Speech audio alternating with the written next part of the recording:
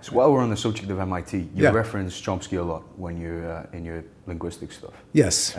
You must have been colleagues there then for Not in the same department, because he was in linguistics and I was in cognitive science, but certainly colleagues at the same institute, yeah.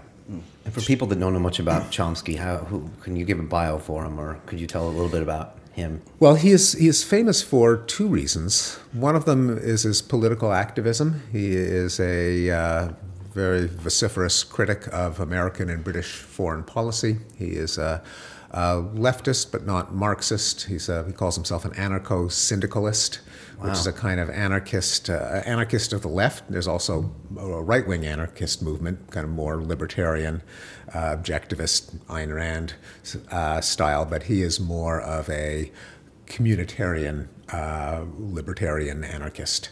But anyway, a fierce critic of Israel, of Britain, of the US, and an early critic of the Vietnam War. And he has a huge following because of his prolific output in politics. I mean, probably more than 100 books. He's on the Rage Against the Machine, cites him in their liner notes. I think Chumbawamba had one of his lectures on the B-side of one of their records, when there used to be records. But then he is also famous for having really founded the modern approach to linguistics. Starting in the 1950s, when he was just in his 20s, he pretty much revolutionized the field. He polarized the field. Most people in linguistics are either rabidly in favor of his theories or determined to bring him down, not an entirely healthy state of affairs.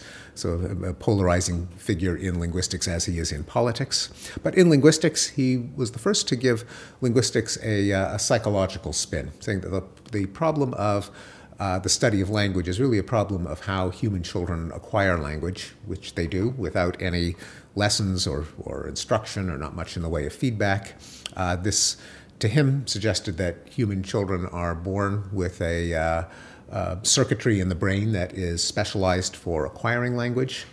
By noting that language is not just a list of sentences. Every sentence that we're uttering is probably uttered for the first time in the history of the universe, but we nonetheless can produce and understand sentences fluently. That means that there must be something in the brain that is an algorithm or a recipe for generating and interpreting sentences rather than a memorized list. And that this changed the whole mission statement for linguistics. It wasn't just listing a bunch of constructions, but rather it was what is the mental software that allows us to use language, and prior to that, the mental software that allows us to acquire language. Also, he argued that all languages conform to a universal plan, what he called a universal grammar, which he then related to the hypothetical innate circuitry with which children acquire language. That's where language universals come from. They come from the human brain.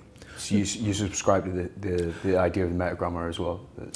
To some extent. I don't. I think Chomsky's particular theories of grammar are a little too complicated and exotic for my blood. I think they're kind of needlessly complicated. And whenever you have a theory that is so identified with one individual, whether it be Freud or Piaget or any big theorist, it's never exactly the truth, because this is all bigger than any of us. And a field that is too oriented either for or pro or con one person's ideas, I think is somewhat distorted. But I do think that he had some important insights. I think the idea that children are specialized for learning language is on the right track. I think the idea that what is interesting about language is the mental software that allows us to learn and use it. I think that's a positive agenda. And then he also introduced a number of technical ideas. The fact that a sentence is not just, first of all, it's not just a string of words. It's not just one word reminds you of the next one that reminds you of the next one, reminds you of the next one, and so you have a chain of word associations. But there is a hierarchical structure. Words are grouped into phrases, which are grouped into bigger phrases, which are grouped into sentences. The fact that even that is not quite enough to explain how language works, because then there are also ways in which we mangle those hierarchical phrase structure trees. We snip a word from one place and glue it somewhere else, what he called transformations. So when I say, what did you eat this morning, the what refers to the position after eat, namely whatever it is that you ate. And to understand how we can ask a question, you have to add an additional bit of machinery to the algorithm that allows us to speak, namely one that relates words in multiple positions in a sentence. That's another technical innovation, led to the concept of deep structure. So I think all of those are genuine and long-lasting contributions to our understanding of how language works.